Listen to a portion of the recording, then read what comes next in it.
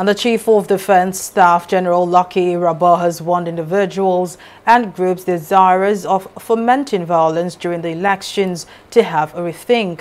The Defense Chief gave the warning after a meeting with the service chiefs, the Inspector General of Police, the Department of State Services and other relevant agencies in Abuja.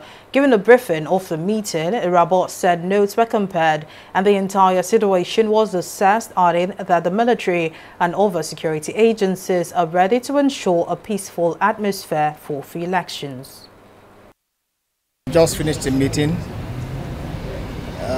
The service chiefs, the Inspector General of Police, the DGDSS, represented by the Director of Operations, the DGNI and the CDI, all of us looking at the security for the elections.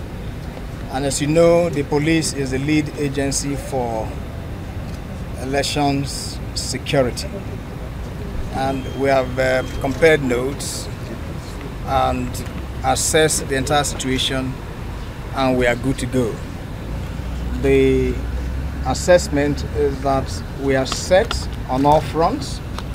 We equally got representation from the INEC chairman, who of course you have interacted with, who has also told Nigerians and the world that they are ready for this election. So by and large, we are good to go, and I'd like to use this opportunity to assure Nigerians that on the security front, we are good to go on all fronts.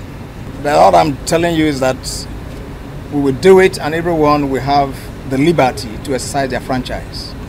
This is part of the assessment we've done, and the general assessment is that yes, we are good to go. And we've made contingencies to address those peculiar areas.